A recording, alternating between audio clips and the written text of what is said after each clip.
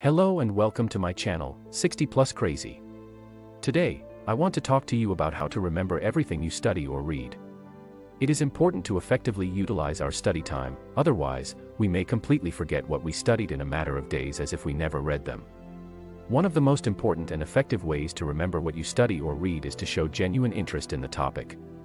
When you're fully engaged and invested in the material, your brain is more likely to retain the information. Make an effort to relate the information to your own life, and think about how it can be useful to you. Another effective technique is the Feynman technique.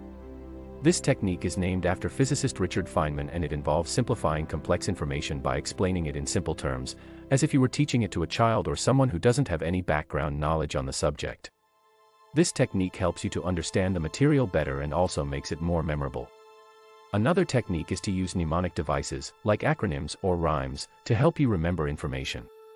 Mnemonic devices can help you remember lists of items or complex information by making the information more memorable and easier to recall. Another strategy is to practice retrieval.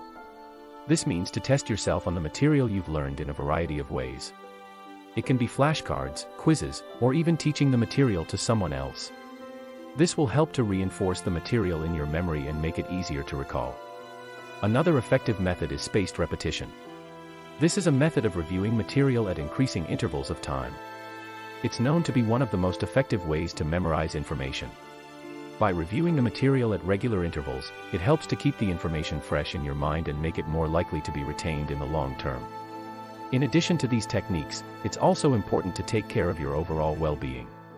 Exercising regularly, like running, walking, or any other physical activity, can help to improve your brain function. Drinking sufficient water and getting enough sleep are also essential for a healthy brain and memory. By using these techniques, you will be able to effectively utilize your study time and remember what you have studied for a longer period. Do you agree that spending some extra time to retain what you have studied is worthwhile? So, try to show genuine interest in the topic, actively engage with the material, use the Feynman technique, mnemonic devices, practice retrieval, spaced repetition, and also take care of your overall well-being by exercising, drinking enough water, and getting enough sleep. Thanks for watching, and don't forget to like, share, and subscribe to my channel 60 Plus Crazy for more videos like this.